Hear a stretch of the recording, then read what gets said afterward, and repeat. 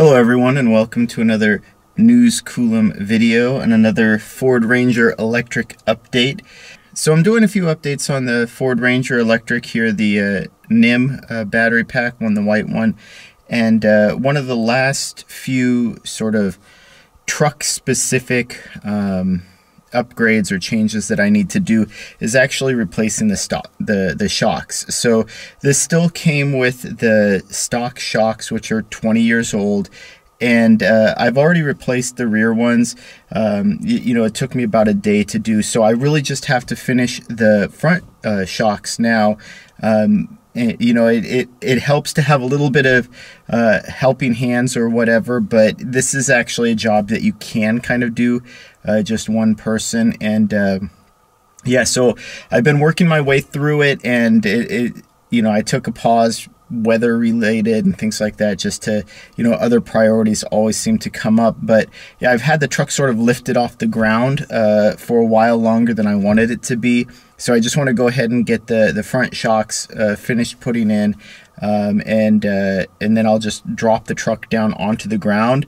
And like I said, just a few other things that I need to work on before I actually prep it to put the battery in, and I'll walk through that whole process through as it happens. But I wanted to talk about the shocks a little bit anyway.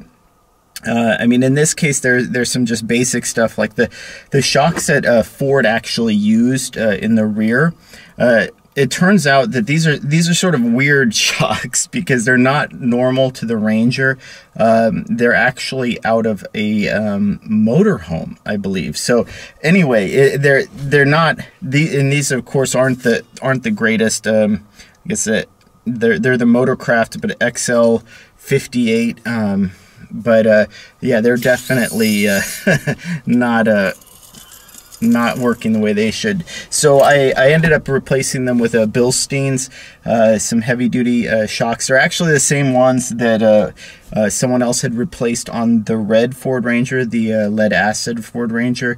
And these are heavy-duty shocks. And it makes sense. You know, the Ford Ranger is a light, compact, mid-size, I guess, truck, but you're carrying around a ton of batteries, so you need to have some heavy-duty shocks to absorb that.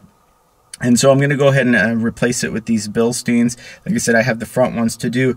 But one concept that I wanted to talk about that's very unique to electric vehicles, and I feel like it's low-hanging fruit. There's an opportunity there that no one has exploited to date, and that is, you know, anytime you have motion, there's the opportunity to scavenge energy. And a company, they had electric generating shocks, apparently. And like I said, anytime you have motion, there's an opportunity to scavenge energy.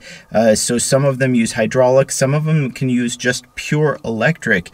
And one company, and I'll put a link in it below, I don't think the company is around anymore, but they had created a shock that was able to generate energy. And they said that on a 3,000-pound car, they were able to generate 1.5 kilowatts or kilowatt hours. Now I say kilowatts because they didn't give a period of time. And so if you're talking about a unit of energy, it would be kilowatt hours. But I can only assume that maybe they're talking about over the course of an hour. But just to put that into perspective, right, because 1.5 kilowatts might not seem like a lot, but if you're in a car that, say, a 3,000-pound sedan, the equivalent electric vehicle, the closest would be something like a Tesla Model 3, right? But a 3,000-pound sedan, in electric form, you're going to get a minimum of about 4 miles per kilowatt hour at 60 miles an hour. So if you're generating 1.5 kilowatts just driving down the road, well, that's basically a 10% reduction in consumption or a 10% improvement in efficiency. And that's, you know, again, 3,000-pound sedan.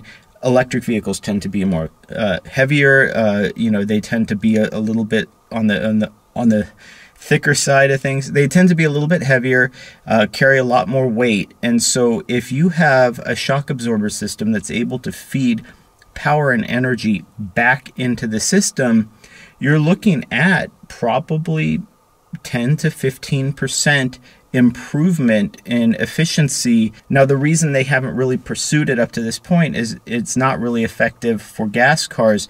But again, gas cars don't necessarily have all of the strengths and capabilities that electric cars have. And this is something that I would really like to see automakers pursue. I know people keep saying Tesla is so innovative and they do their first principles. Well, why haven't they done this already?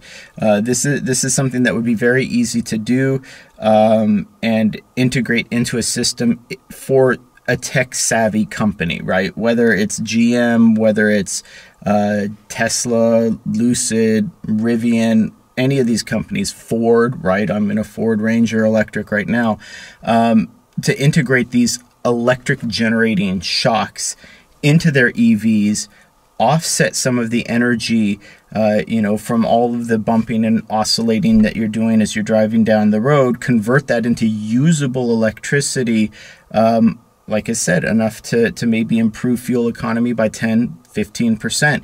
It's something that's available to electric cars, and they haven't used it yet. So that's a little bit disappointing.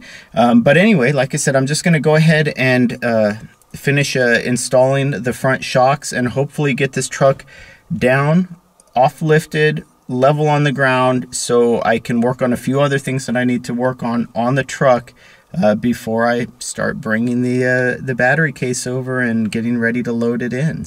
So let's get to work.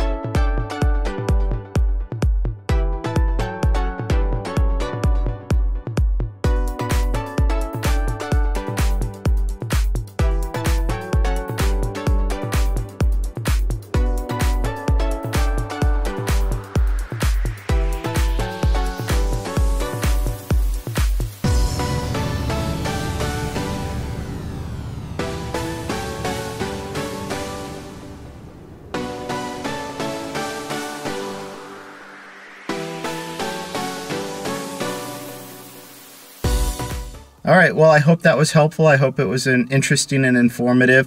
I'd love to hear from you. Have you replaced your own shocks before? Do you do this kind of work on your own vehicles?